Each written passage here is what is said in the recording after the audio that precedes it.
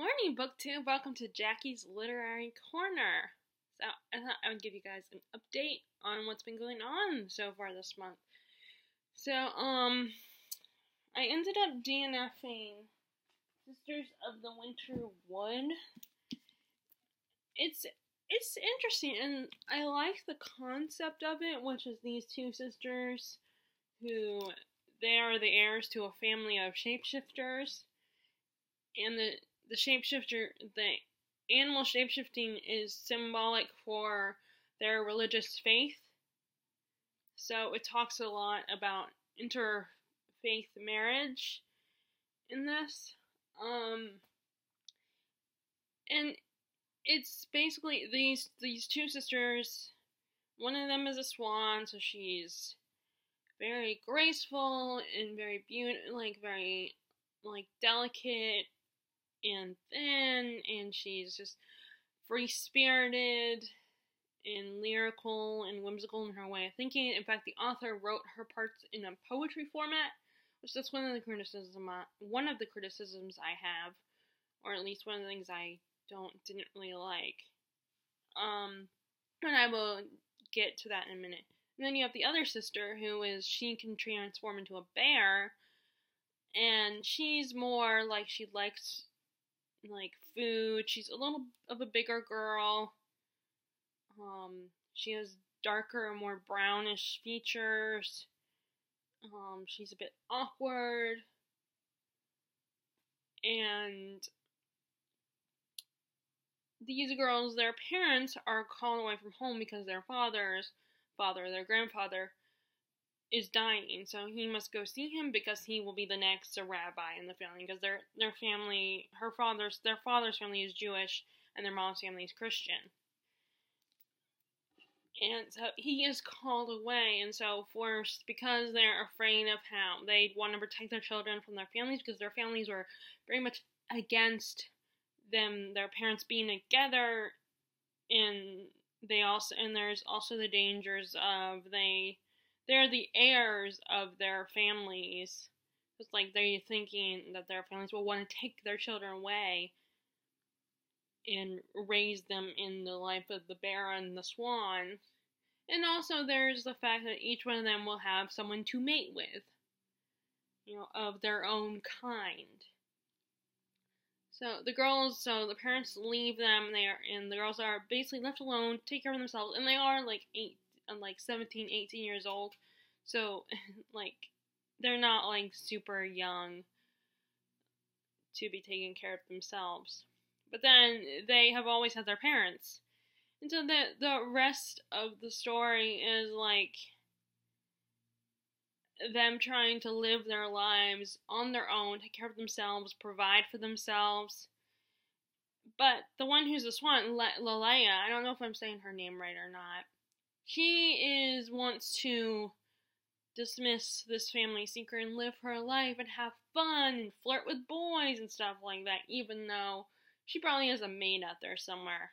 And Libba, the one who's the bear, she is very much more cautious and very protective of her sister and does not think it's a good idea, but she also is, she's still a teenage girl, so she's drawn to a boy in their village. But she also knows that neither one of them can be with any of the boys in their village because of their heritage and the fact that they can shapeshift into animals.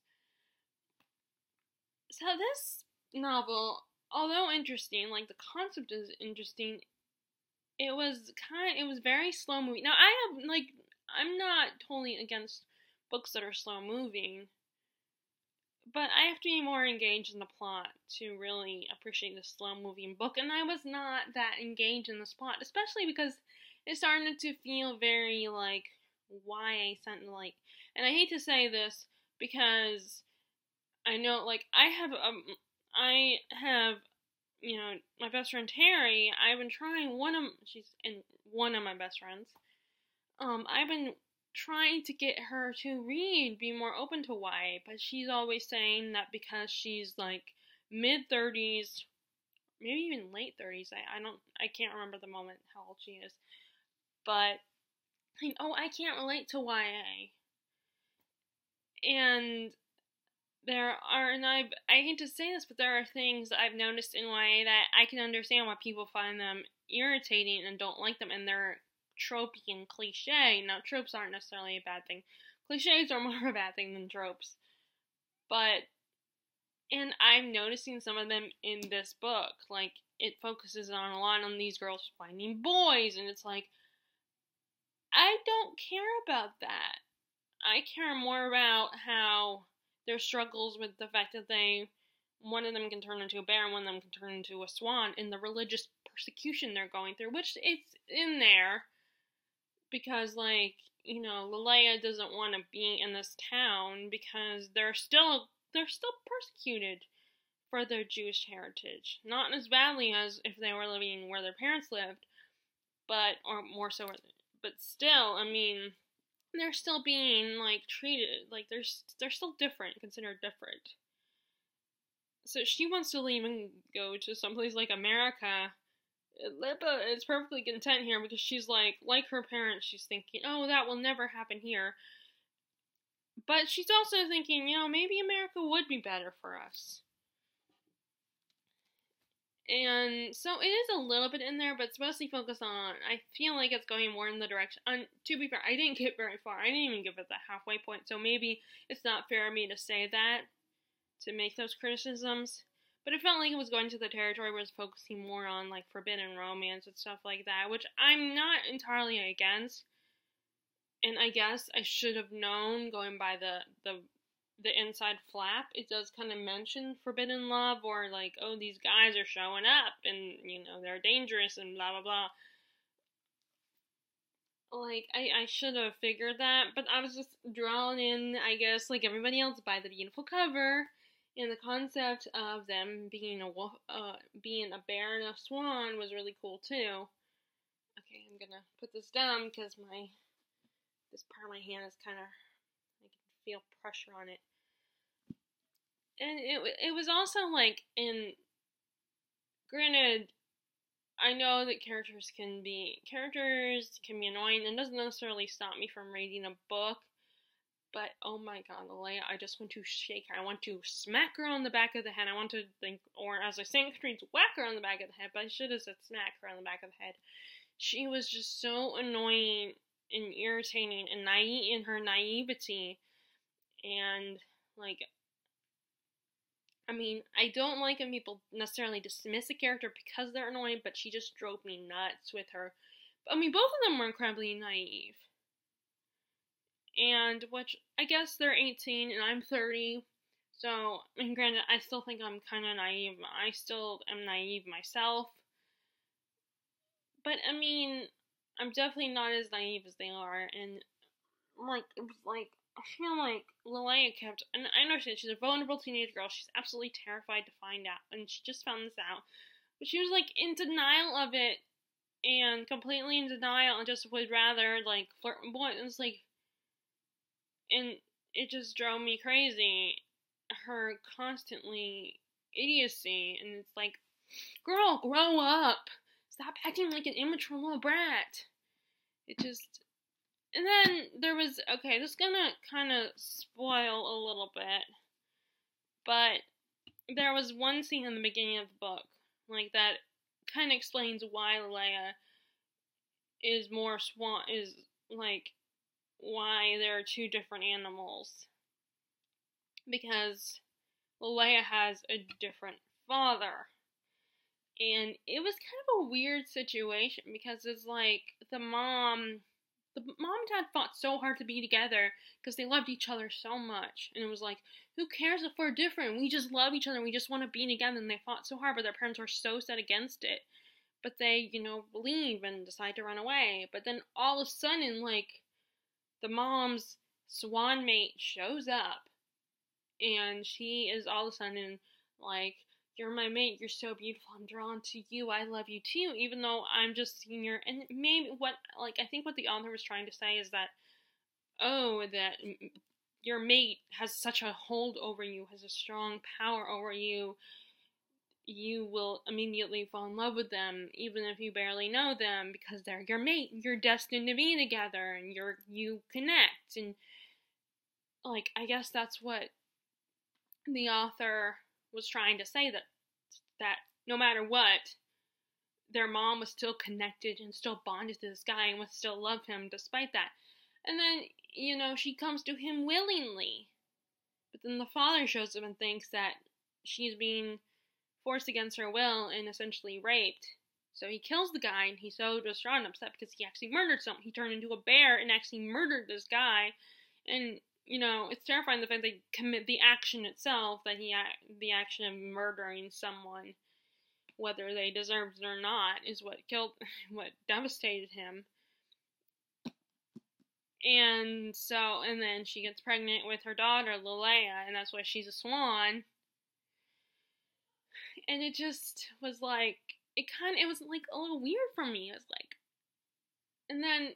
but then afterwards, I was thinking about it and I realized something, that it's funny that this is kind of put in a light of, oh, he's invading into their lives, and she's, like, first of all, I get the impression that this is like, almost like they have no free will, that they can't control, that they have no free will, they can't choose, which makes me wonder makes me think, well, it's like when that one book, I can't remember, I want to say it was Elliot Brooks, but I don't know if it was her or not, but one of the booktubers I like was saying how they don't like the idea of soulmates, they don't believe in it, or they don't believe in, and at the time I was like, well, I believe in soulmates.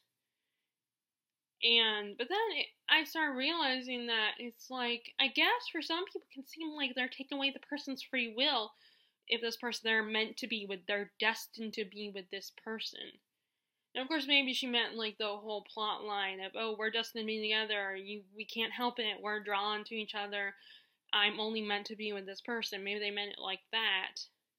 Like I said, I want to say it was Elliot Brooks, but I don't know if it was her who said that. But,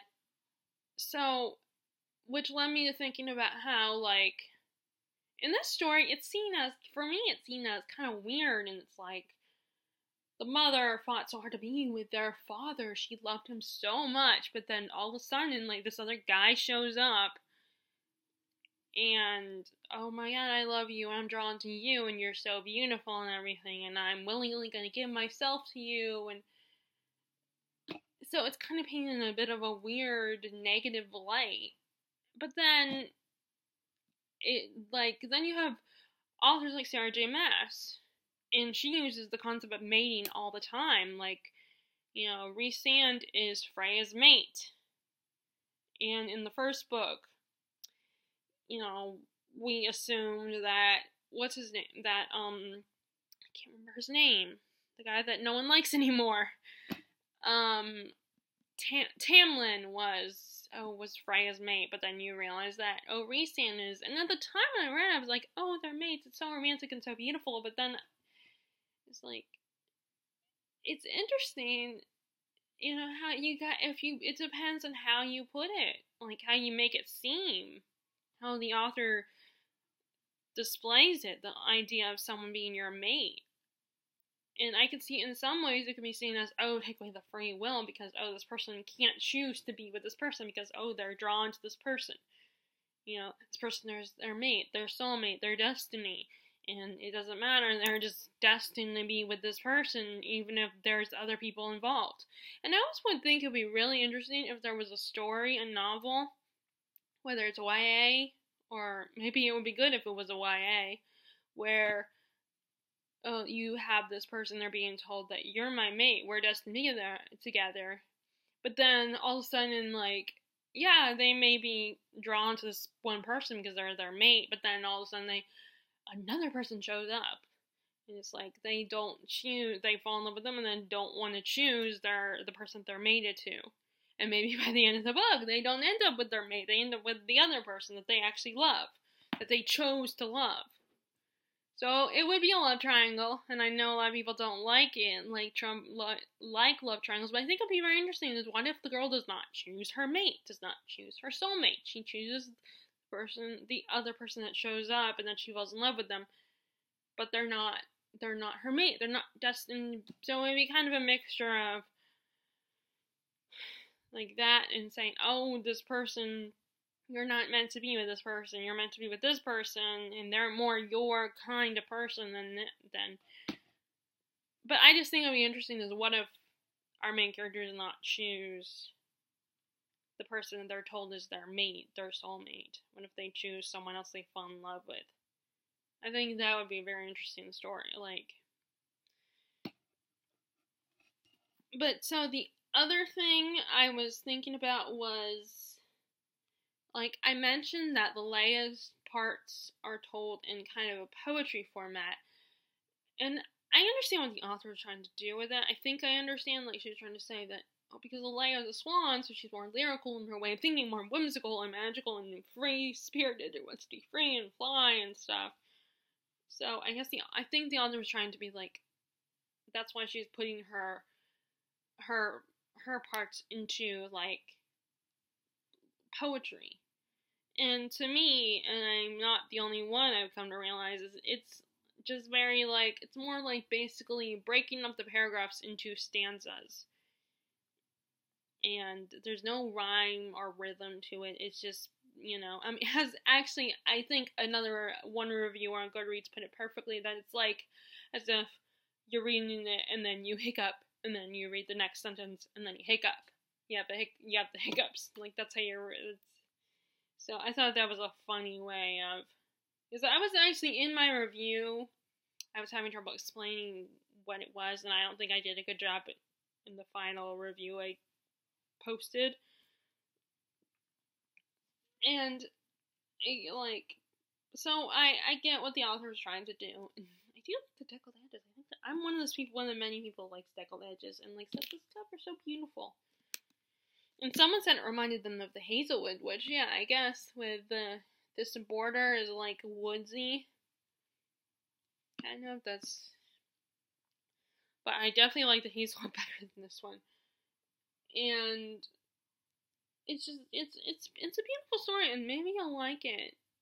But I didn't. It was hard to get into, and I was, again, feeling the pressure of, I gotta I want to return at least one book to the library by the date that my books are due back. I don't want to have to recheck on all the books, because first, it's a lot to carry all these books.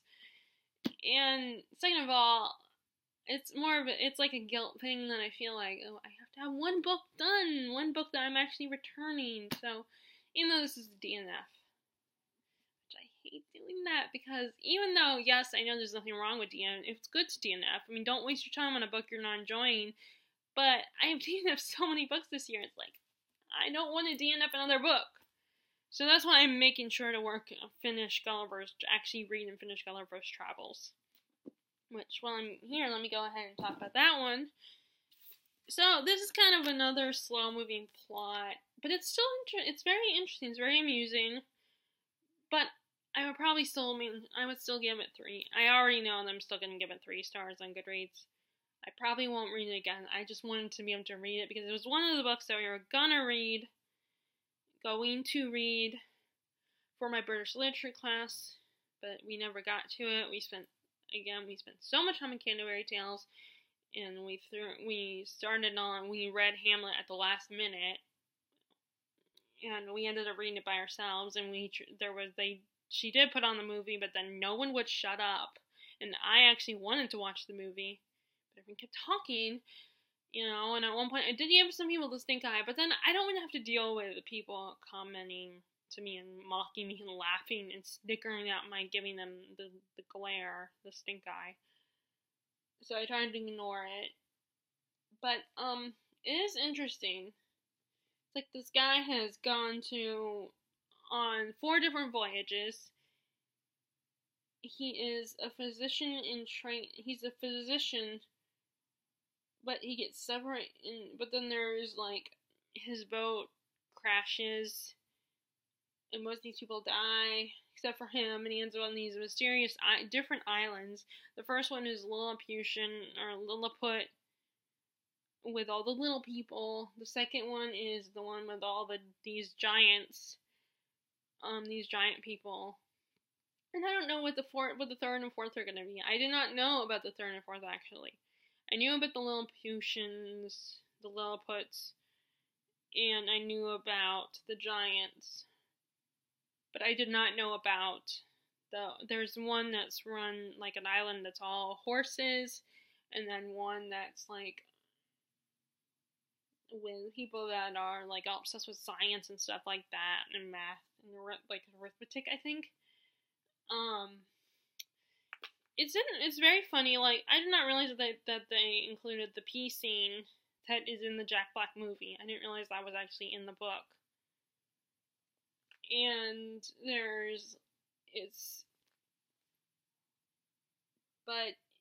my one thing that kind of makes it not as appealing is the fact that it's like there's so many things that I would wish were shown to me, were described to me, not told to me. And that's what this book does. It's kind of like this Gulliver's diary, and he's just telling people what happened. He's telling them about these events and telling them how he did these things, how he solved, and what happened to him. He's telling us his experience, but we're not actually seeing them when we're in those experiences, which bugs me. And maybe that has to go with the whole satire and everything, because this is a satire on British society. And I don't know if it's supposed to kind of be a commentary on American society too, but I know by the end of it, he's not going to be happy going back to his world. But it's entertaining, it's amusing, and I'm glad I'm reading it. I'll be very proud to say that I've read it. And I do want to watch the miniseries. Like, I've seen the Jack Black movie. I know I can understand why people have a problem with that one, because I think that one was not as well loved. I mean, they basically only took the part with Lilliput, and they kind of made it more of a farce, not just a satire, but really just more silly. And I personally I liked it, but I hadn't read the book. I didn't have an attachment to the book. And, I totally forgot I had those there. I should have taken them off. I have my wireless headphones charging. And, let's see. But I know there's a mini-series that came out in the 90s by Robert Hulme Sr. He's the same guy who did The 10th Kingdom, Alice in Wonderland, I think. Like, he does a lot of those. He used to do all those fantastical miniseries. I want to watch his version of Gulliver's Travels. So, I don't know, the problem is it doesn't come on TV, so unless it's on Netflix or something, I'm gonna have to, like, actually buy it.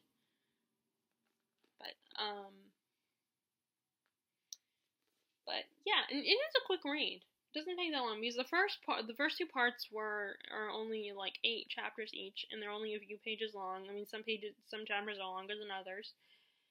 And there's part 3 is, I think, 11 chapters. But again, I don't see them being that long. And I don't know about part 4 yet. I don't know how many chapters. I imagine there's 11 chapters in part 4, or 8 chapters. So probably not that long either. There might be 12 chapters in part 3. I don't know. I have to double check that. But it's entertaining. It's fun. It's amusing. It's kind of an adventure story. But with an adventure story, I want to see more being shown to me rather than told to me. And that's what this does. It's very much focused on the telling you, like, you know, as if you're reading someone's diary or journal or whatever you want to call it. I actually like the term journal better. I don't know why.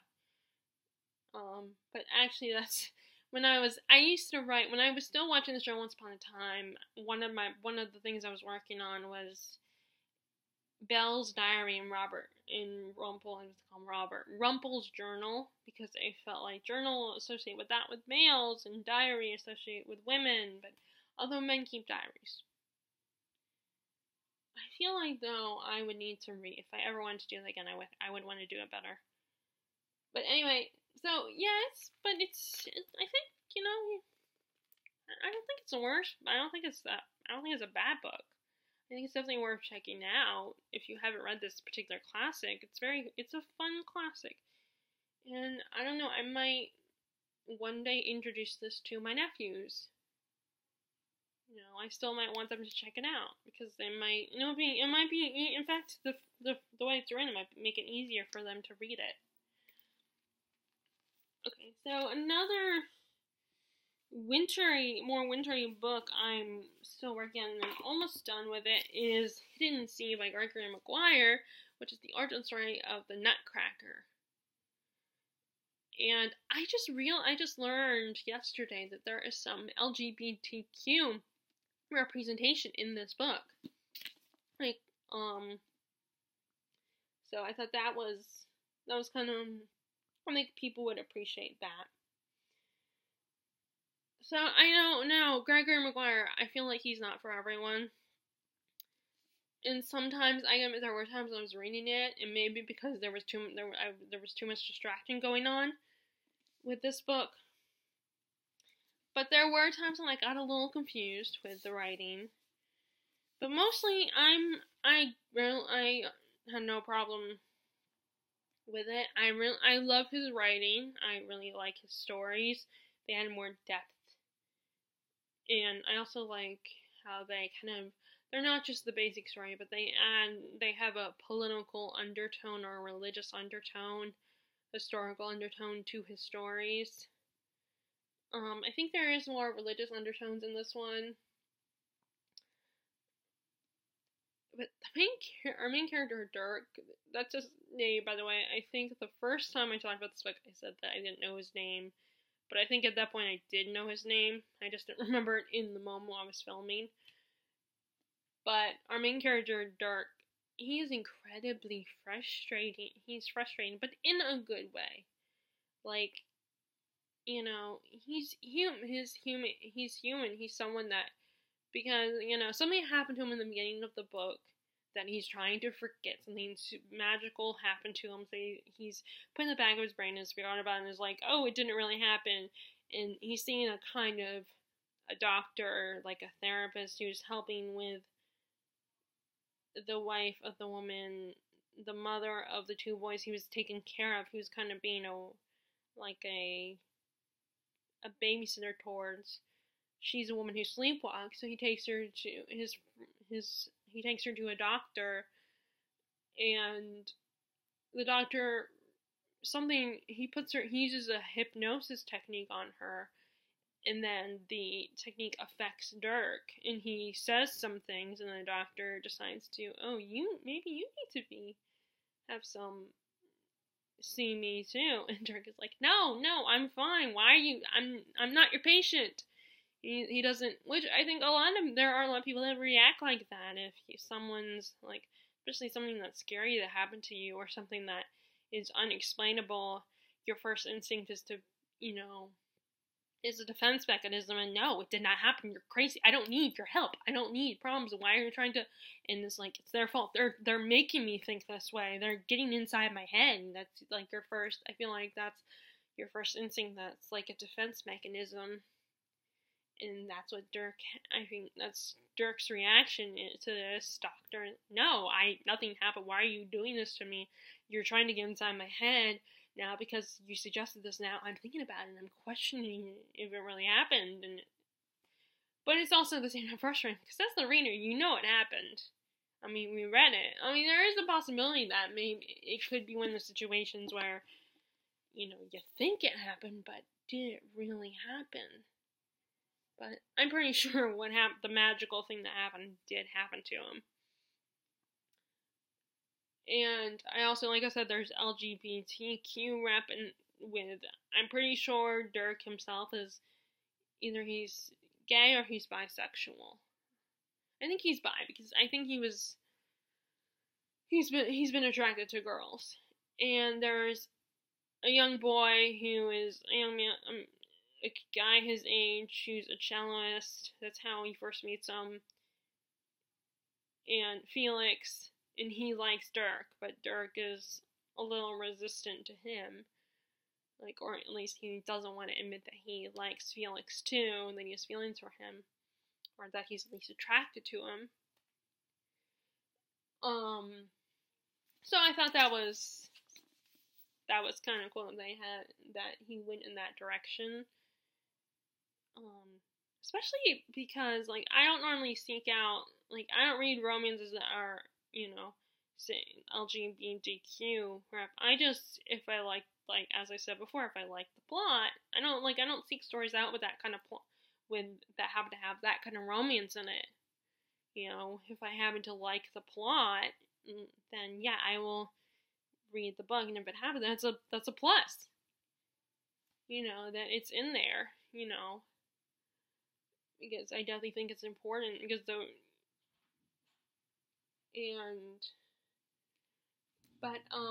still like that this deckled edges. I think the fact that it's deckled edges I like that. So it is like Gregor. One of the things about his writing style is, like I said, not everybody likes it but he's an author who writes very much like, his writing feels like fairy tale writing for a modern audience, like a modern fairy tale. That's what it feels like when I read his. And most of his stories are fairy tale retellings. Like even his Wicked Year series, because I feel like Wizard of Oz is a fairy tale. But yeah, now I will say this: it is the origin story of the Nutcracker. But in fact, the Nutcracker doesn't come until later in the story. But there are references throughout it. Throughout the story that that kind of make you think of the whole Nutcracker ballet, but it's mostly focused, I think, on the story of Clara's uncle who gave her the Nutcracker. But now when I finish what I'm almost done. I'm almost up to, once I finish with this section, I'm almost done with this particular part. And then after this part is the part where we get to the origin story.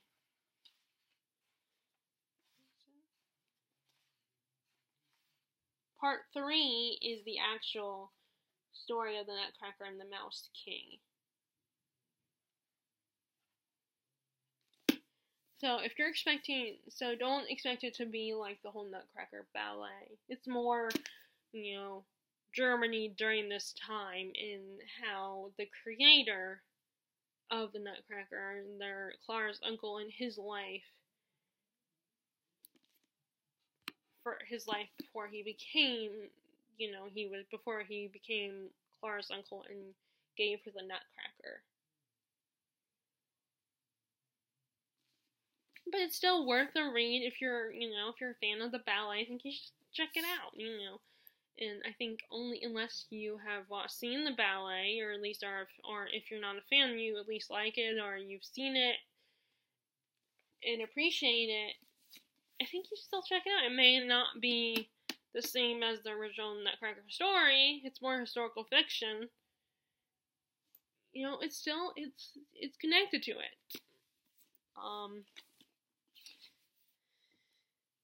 Okay, so like I said, I am working on. So I've been working on those two, and now okay. So here I'm showing some of a tiny book haul, really tiny. Literally a tiny one. So I don't know if I showed you this, but so I have a problem. I can't go to the bookstore without buying at least one book. I can't do it. And I know for you guys it might be cute and amusing, but for my parents, probably not so amusing. But so I ended up deciding, I was struggling, I couldn't find, there were a lot of classes that were bought, apparently, from the bookstore. So I ended up getting, but I did see this. Now I do have a bind up of volume 1 and 2 of Sherlock stories, and it has that one in there. So I think it has all of Conan Doyle's short stories and some of his novellas, two novellas, or whatever you want to call them.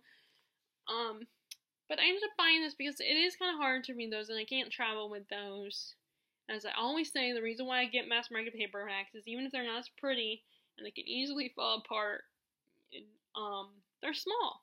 They're easy to travel with and they're cheaper. So I ended up buying this one, which is The Hound of Baskervilles. I used to say Bakersville, but it's actually Baskervilles. And this is a haunted, kind of a haunted house mystery. Although, as you know, if you are familiar with Sherlock Holmes, you know it's not what it seems. It's not gonna be, there's not gonna be a supernatural. It's gonna seem like it's supernatural, but then it's really not. It's gonna turn out not to be supernatural. So it's like how on Scooby Doo, they always try to solve them. They try to solve a mystery, and it seems weird and creepy and supernatural, but then it's like, oh, actually, it's Mr. So-and-so wearing a costume. So I feel like Sherlock Holmes is kind of like that. And normally I'm not big on the whole idea of it seems supernatural, but then you find out by the end of the novel, oh, it's not really supernatural. Normally I'm not a fan, but I'm a fan of Sherlock Holmes and his whole arrogance and thinking and knowing everything and being like, you're all so dumb, you couldn't figure this out. And his whole skills of deduction are really cool too. So that's the only reason why, even if it's a story that it turns out it's not really haunted, it's actually some guy in a costume. I just like Sherlock Holmes in general. So, but this will be a lot easier to read and travel with. And then once I read this, hopefully I'll have the desire once again to read the other books. I was about to say watch the other books, but read them. Read the short stories. So I don't know if I showed you this, but I think I did. Actually, yeah, I did. So Under the Western Sky, I think I did show you this one. And these are modern library. I guess I'm starting to collect some modern library collections. So I think in the video I said I picked this because it has to do with Russia and during the revolution or pre-revolution. But I also bought the Magnificent Ambersons. And it's a winner of a Pulitzer Prize. I did not know that. But so when I first saw this, I thought it said Andersons, and that's my last name. But no, it's Ambersons.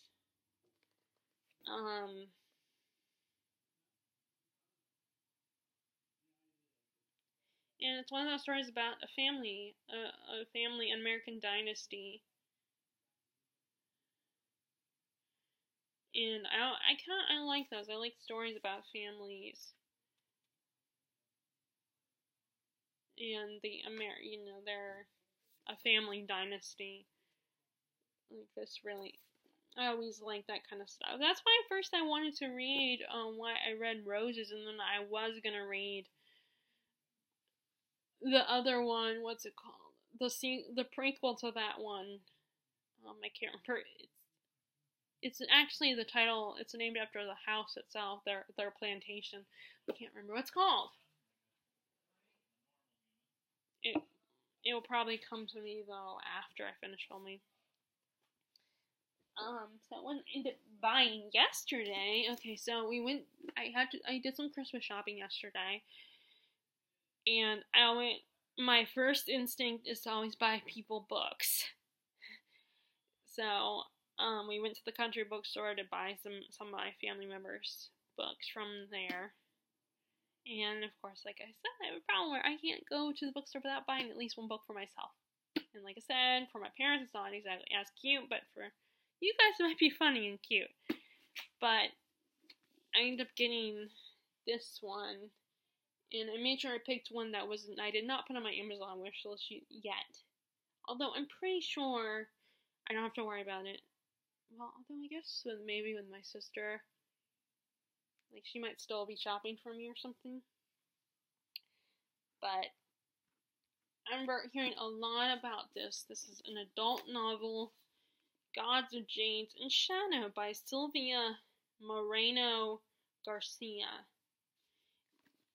And I've heard a lot about this. It's I think it's Indian mythology with like a jinn and stuff, or like he's a god jinn, or maybe he's just a god. But from what I know, it's basically this girl it's kind of a Cinderella story at first, not the romance part, but she's living with her step family, who kind of treat her like Cinderella, and they have a museum that she, helps out working at, and then somehow she accidentally releases this godlike creature, and he wants revenge against his brother. So she offers to help him find his brother and get his revenge. But the problem is she is also connected to him. So his life is literally in their lives are in each other's hands. And there's this whole thing about how the more he spends time with her and the more he's on Earth, the more he becomes human. But I think, because he's connected to her, it drains the life out of her or something. Something along those lines. Something like that. But either way, I remember it sounded really interesting. It was hard to narrow it down because, there was a YA book, Cursed, that I was tempted to get. And there was also Ruin of Kings I thought about getting, which is a fantasy, an epic fantasy. And then the other book I grabbed that I was thinking about getting was, what's it called? Oh, Binding, which is about a guy who discovers that he's a bookbinder, and the books that he binds can hold people's memories that they want to forget. So that premise also intrigued me too, especially as a reader. I think a lot of us would be intrigued by that premise. But I was like, you know what, this is the book, this was my goal, this is the book I intended to buy, so I'm gonna stick with that book, and I ended up I feel very proud of myself, narrowing it down, and got this one. But I did get a gift for someone, and then I got myself a pair of socks that were really cute. They had little books on them. I did, and actually, my mom pointed out that the colors of the socks matched the colors of this book, too, which was really funny. And I'll be right back. I'm almost done my video anyway, but I'm gonna go. My dog is scratching to come in my room.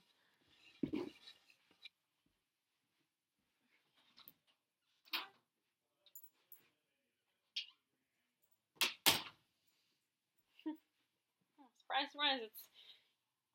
It's the girl dog, Sophie, who is a bit of a chicken when it comes to other strangers in the house. Which I guess is a good thing, but I would rather her bark and growl at a stranger, especially if the stranger's a threat, which in this case this guy obviously isn't, but he's like a friend of my dad. I think he's probably the one who's gonna accompany him when he goes fishing. But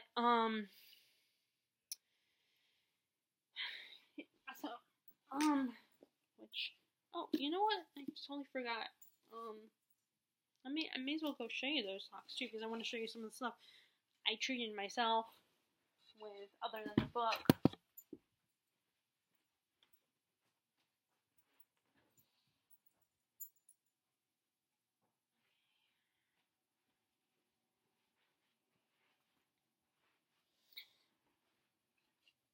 So there were a couple. It's dangerous to go shopping because.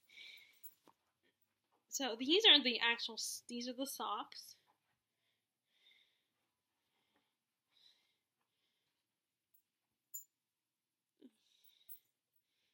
Books. It was between these, or there were some socks that said, I love to read, not you not so much. Which I thought that was really cute, but I decided to get these instead. And my mom said, they kind of match my book. Similar colors. And then, so we went to a sporting goods store. Which is good news is my dad doesn't watch my videos, because that's where we got his gift. We went to a sporting goods store, and they had a sale on socks. like you could buy a certain brand of socks, you can buy one, get one free. So my mom got a pair and I got a pair. So I got these, which I really liked the colors of these, and they're really warm and fuzzy.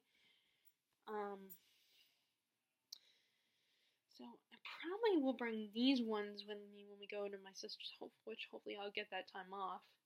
So we're gonna go to have an after Christmas at my sister's place.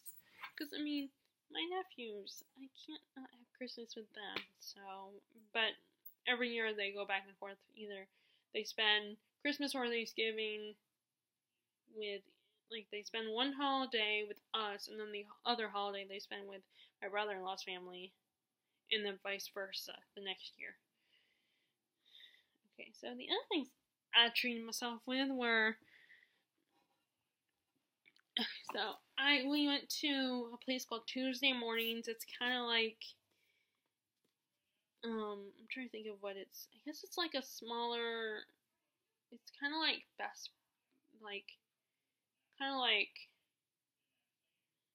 not Best Buy. I can't think of it. I know it has a similar title to Best Buy.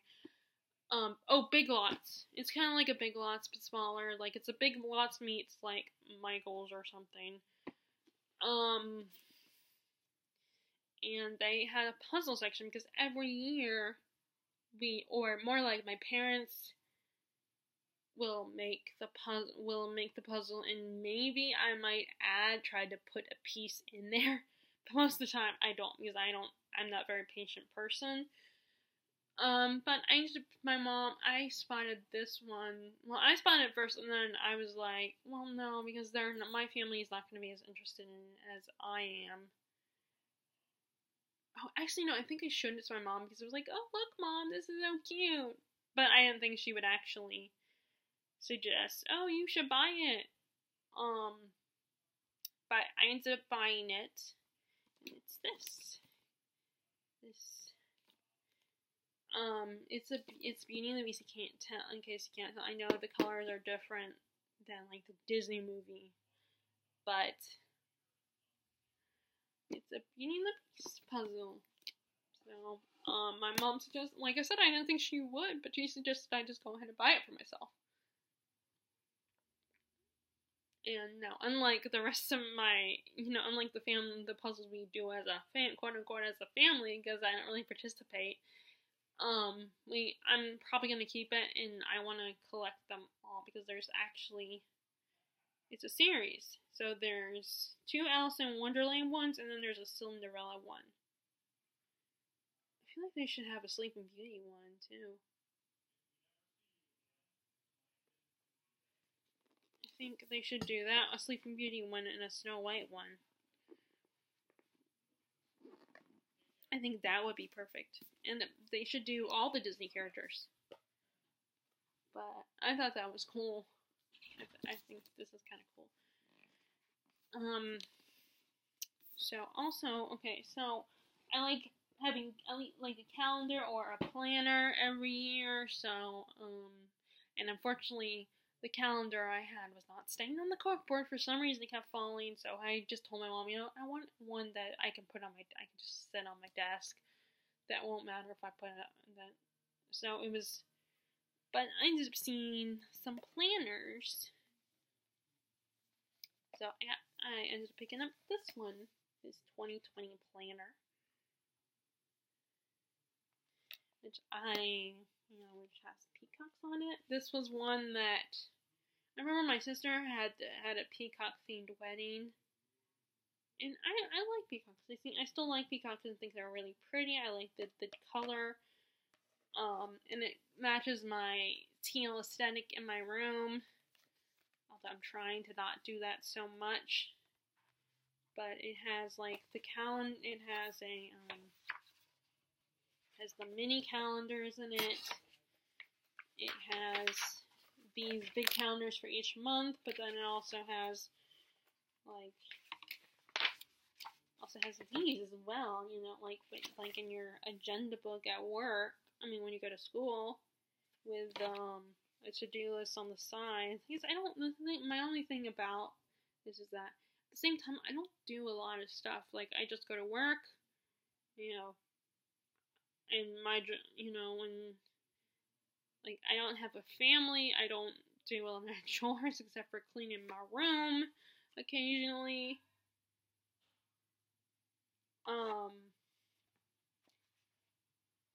So that's my only hesitancy. But I like collecting. I like these. I like these things. I like collecting them, especially when they have, because it's like a journal.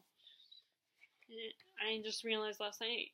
I just realized before I went to bed that this actually has a little pocket here. So I don't know what you would put in there. Maybe like papers or something. Like, it also has a notes section.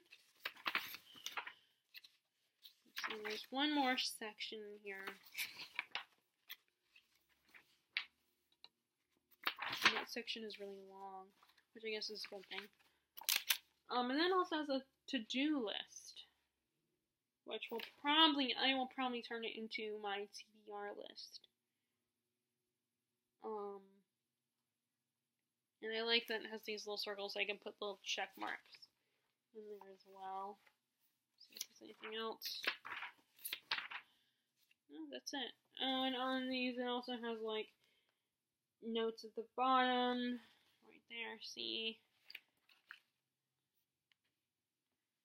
there, and then the top priorities for the week.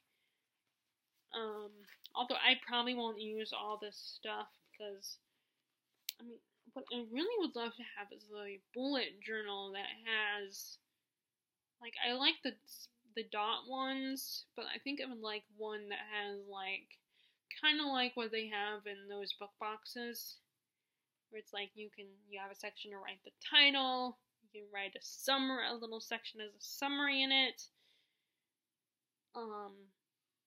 you know, like it has all that stuff already in it. I like that, and I would love to have something like that. Fortunately, I'm not done with mine, so my mom would probably like, you don't need to buy another one right now. So, I got one more thing to show you guys.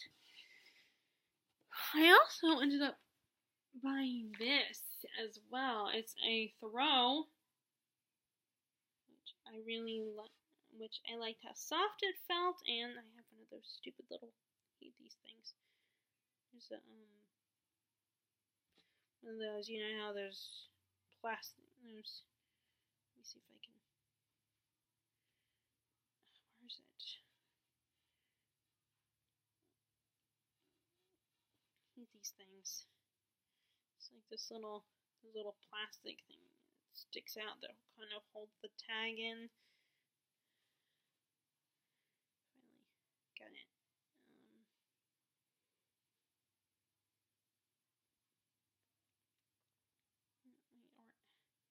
Sorry, but anyway, I saw this. It's I like the color because as you know, I have a lot of teal and grays in my room, so it's like, you know what, I want something that has a different color. So my mom was like, it's not that much, so why don't you get it? Got it. And she's like, it's not that much if you want it. And I like that this color. I like that it's, this orange color. And it can still go in my room because it's, this kind of goes well with. In fact, this wasn't actually, the teal and orange coloring was actually the colors for my high school. So, I really like it's really soft.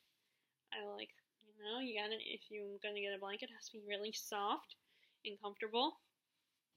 So, I think, although going to South Carolina, I might not need it, because, you're going farther south, but I might bring it with me on the trip to Virginia as, like, an extra blanket, or something like I can carry with me upstairs, or just at least have it in the car. Okay, I unfolded it, now I will have to refold it, but that's okay. I want to show it to you guys. So, that's a little bit of an update, and also kind of a little bit of a shopping haul. So hope you got your reading. As always, I hope your reading is going well. I hope your lives are going well. Did you get all your Christmas shopping done? If you celebrate Christmas, we'd love to know. And I hope you're enjoying your reading, and I will talk to y'all later. All right, bye.